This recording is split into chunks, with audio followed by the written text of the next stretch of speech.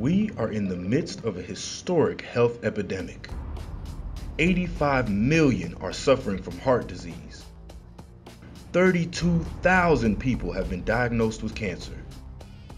16,000 of these people will die every day. New diseases have emerged over the past 50 years that did not exist a generation ago.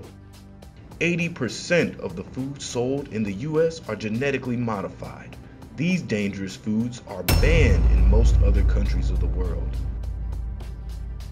And then we started messing with the science, and we started having frankenfood, right? The genetically modified organisms and microwaves and all of these things. And now that's some of what's causing these diseases. Look at the number of cancer. Cancer is just growing.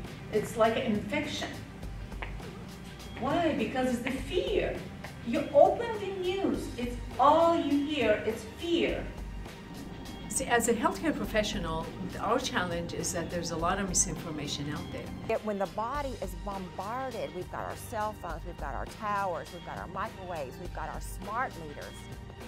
So the body is just bombarded and the body goes, stop, I can't take the madness. Today's Health Network helps you learn natural ways to restore your health, and we'll have a little bit of fun while we do it. Really, lobster, if you think about it, is a giant cockroach with all the stuff that roaches have. Absolutely. Oh my goodness. So let's have one of those for dinner. Let's not say we did. Okay. Learn how you can take back control of your health. Are you a healthcare professional? Find out how you can become a guest on Today's Health Network. Learn more at genuinejourneymedia.com.